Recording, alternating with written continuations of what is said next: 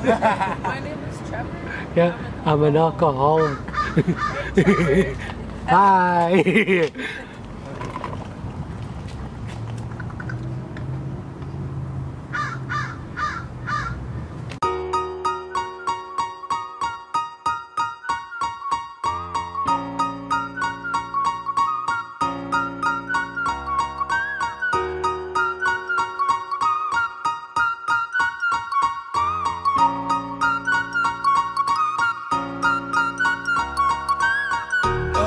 Every night is like a daze, but oh, I feel embraced. Yes, I know I'm running late. Let's wait just one more day. I know I'm running away from moments. What am I becoming? I guess something's broken.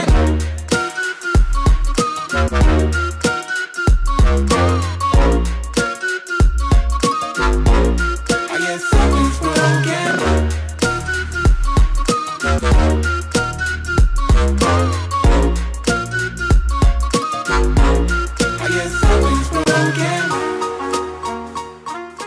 Well, my name is Trevor Mason.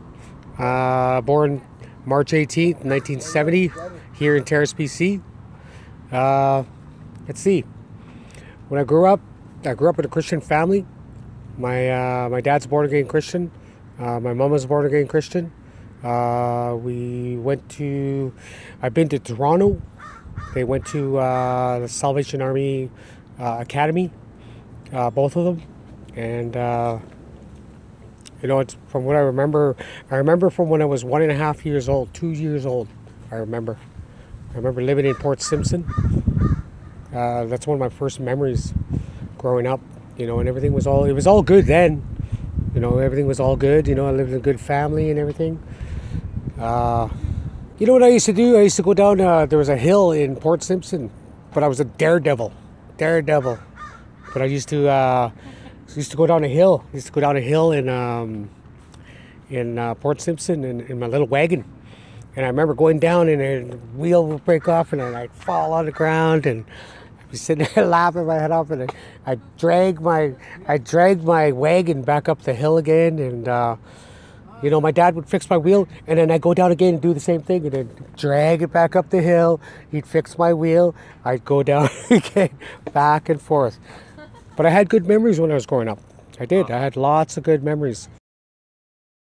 I have a brother. I have a younger brother. He's just 1 year younger than me. He's my wet.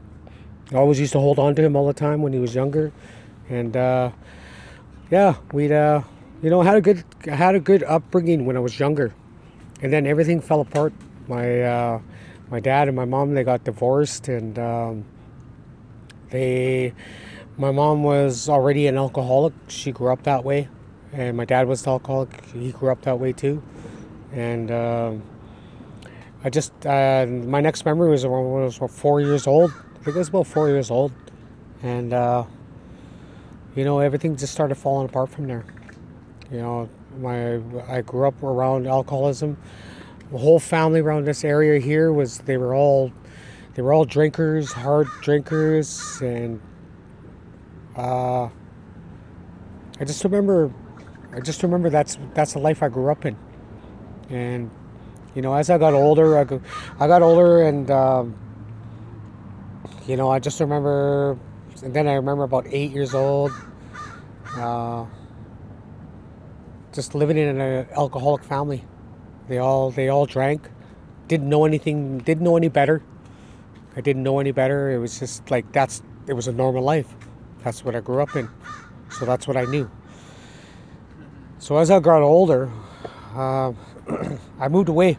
My dad came into the house one time, and he seen me and my brother digging around in cupboards looking for food.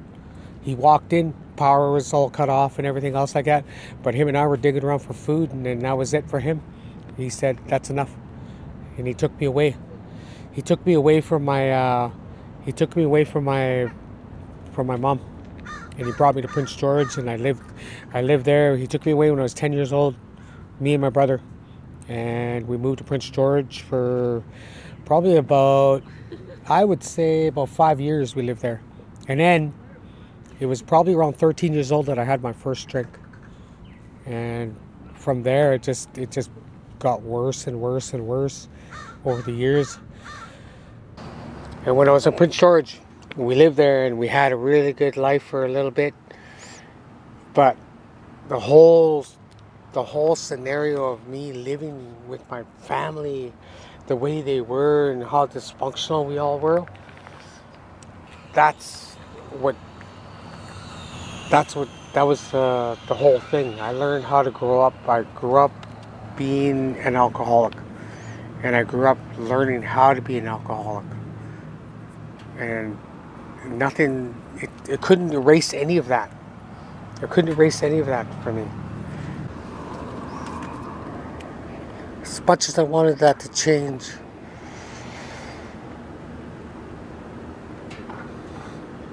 no, I didn't know how to change any of it. It was all normal to me. It was normal life. And I just learned how to be that person. So it was etched in me. It was etched in my heart. It was etched in my head. I didn't know any other way. And I didn't know any better. All of a sudden, my dad takes us. We move up to Prince George, and we were on our way up there, and we lived there, and it felt like it was too late. It felt like it was too late for me.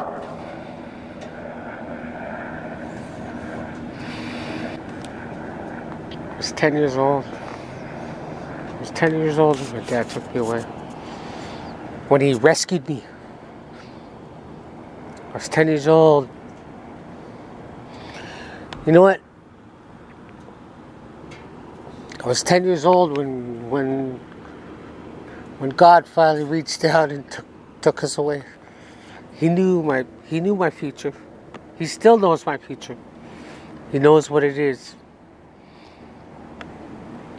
And you know what? He made it possible for me to be where I'm at. I'm not saying that this is where I need to be at the moment, but this is what happens.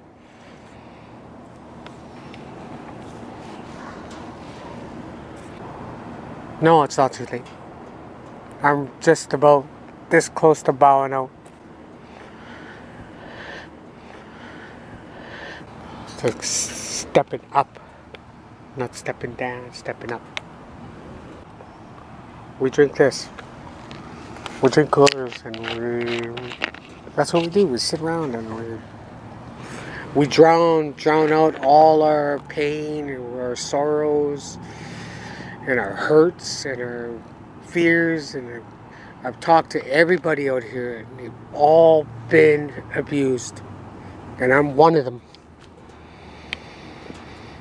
And I just can't get past it, I'm having a hard time getting past it and trying to figure it out. And I can't find my way. I just can't. I don't know. Don't even know. So, anyways, a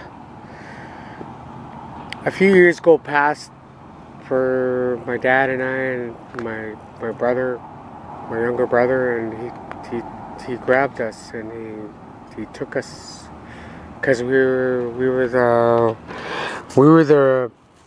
his younger boys, and he wanted to bring us up, in a better life, and he did the best he could with what he knew. He didn't know any better either. He didn't.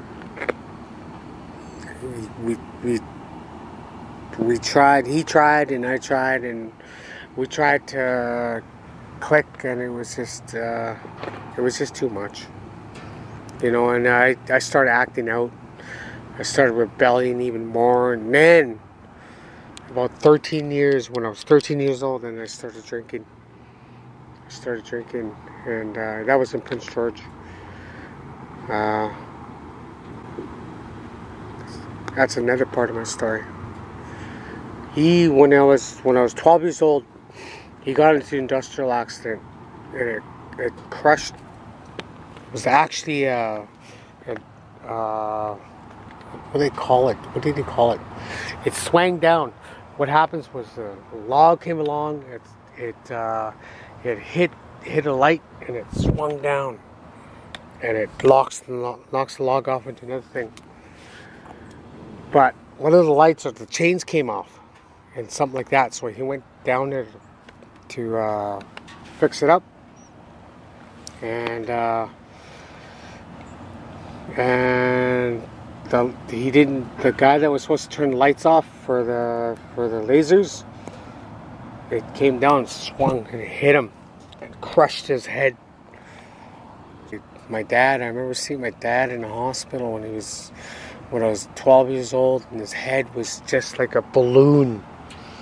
He had blood coming out of his ears, his mouth, his nose, and he he actually died on the operating table. They said he died on the operating table.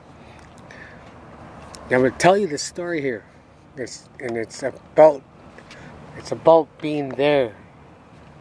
He died on the operating table. He was a Christian at the time. And I remember him telling me this story distinctly. He said, when I died, he goes, I went straight to heaven. He goes, I walked through the door, and I walked through, and I seen all my aunties and uncles. They were all there, and they're all waving at me, and they're happy to see me, and everything else like that. And then you see Jesus. He's seen Jesus. He said, I remember seeing him. He came up to me, he looked over, and he was smiling away, and he was talking away to some other people. And then he came over, and he looked at me, and he had holes in his hands, both hands. He said, he came up to me, and he goes, and my dad's name Morris. He goes, Morris, he goes, I'm not done with you. And he put his hands on his shoulder. Instantly, he came back. He was back on earth again. And then,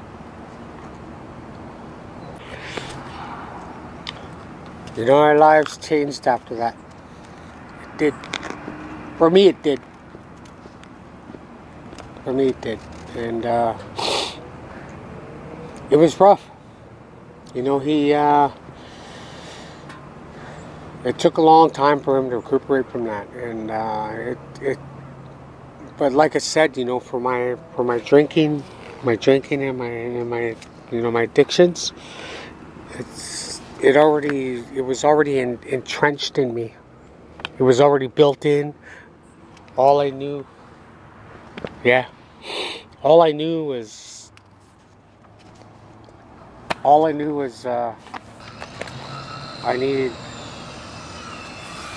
didn't know what I needed. I was already hurt. I was hurt long before that.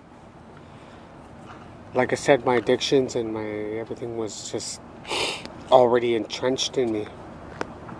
And I did what I did. I started with, alcohol. I met up with friends, you're a teenage and you meet up with friends, and then all of a sudden I went in to started going to liquor stores, and I started boosting all the booze, just stuffing it all over the place, Back then you could do it. And that's when I started. I remember drinking at the age of 13 years old. And I started from there. And my dad couldn't handle me anymore. He lasted about maybe a year, I think it was. I was 15 years old, maybe 2 years, before he actually had enough. There was a lot of abuse that happened in my life. It wasn't sexual. I never got hurt in any other way. I just did, I witnessed a lot of it. So that's where I was at. I remember being at that point where everything was getting intense, and having to grow up when I was 8 years old, and witnessing abuse I was in a home that was full of alcoholism, and all we did was drink. Didn't know any better. Try to learn my ways, you know, and it didn't always. It felt normal when you're sitting there watching people get beat up. When you watch women get abused in their sleep, that was a normal thing. It was normal for me to watch that. I watched it all the time. And you know what the thing is that's all residential stuff that they went through. They got abused by the priests and by the people they trusted. They got taken away.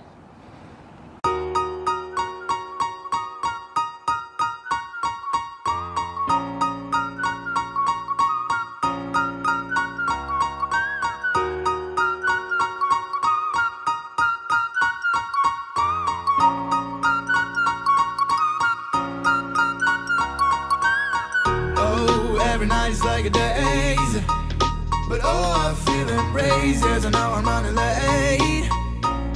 Let's wait just one more day.